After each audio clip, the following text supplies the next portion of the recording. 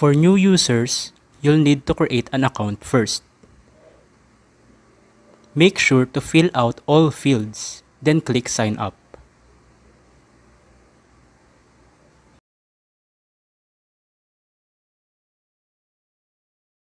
You have registered successfully, but take note that you will not be able to log in on your account unless you verify your email first.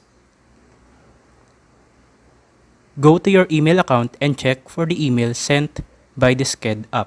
You'll see there your login credentials and the link that you'll need to click to activate your account.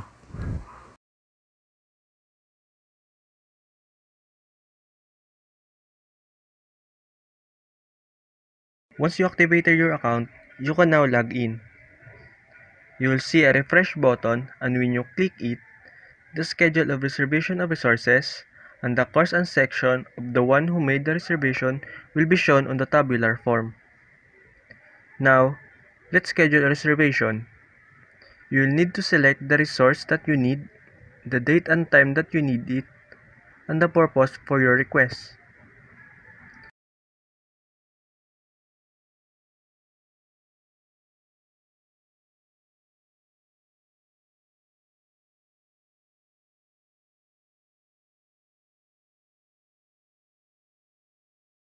Here it says that the resource is already reserved because we tried to schedule a reservation for the AVR on the same date and time that conflicts with the existing reservation.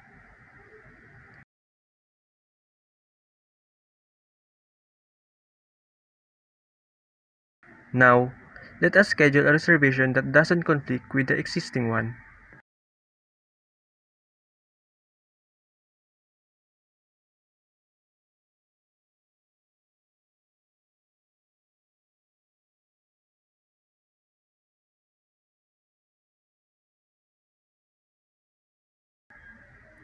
And there you go. The request was sent.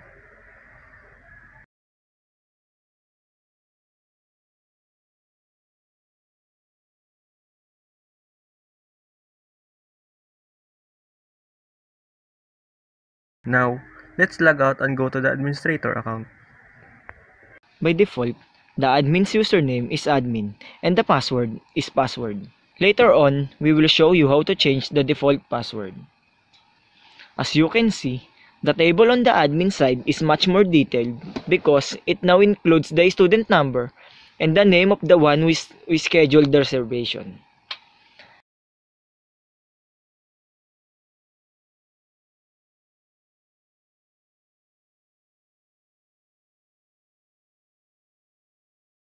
Now, let us say that there are new resources on the campus like a brand new projector. The admin could easily add the new resource here. Now, let's check if it's added.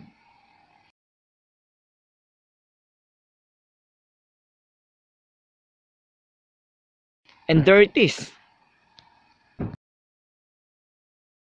The administrator account could also be opened with the Isked web app.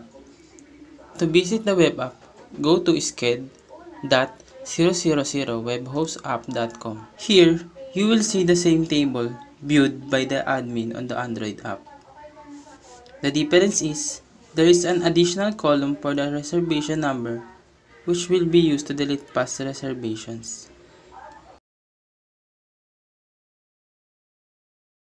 The admin could also add a resource using the web app.